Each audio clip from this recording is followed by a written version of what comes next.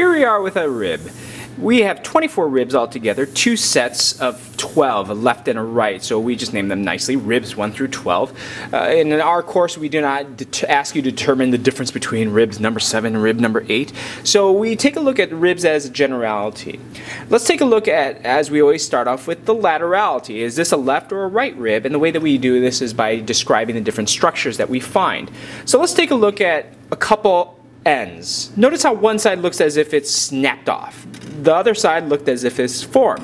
One side of it really does articulate with other bones. The snapped off portion articulates with the costal cartilage. And so let's begin to compare. You can see this one clearly looks like something got broken off, and then this one does look like it's kind of formed. The formed end is what we call the head, and the head attaches to vertebrae at the body.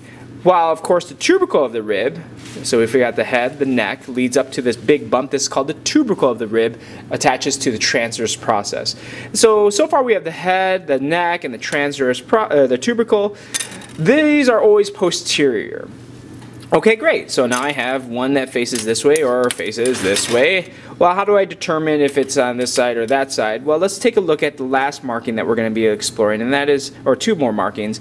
One which you call the costal groove. It's hard to see on a video here, but if you feel your own ribs, you can actually see this little shadow of this groove in which nerves and arteries and veins will rest upon. And so this is always inferior, so you aim it down. Alright, so now I have posterior and then inferior. The last one is lateral. Well, the lateral one is what we call the costal angle. The angle kind of makes this peak in which the rib bends, and of course that's the costal angle. That is always lateral, so this of course is my left rib. Let's review.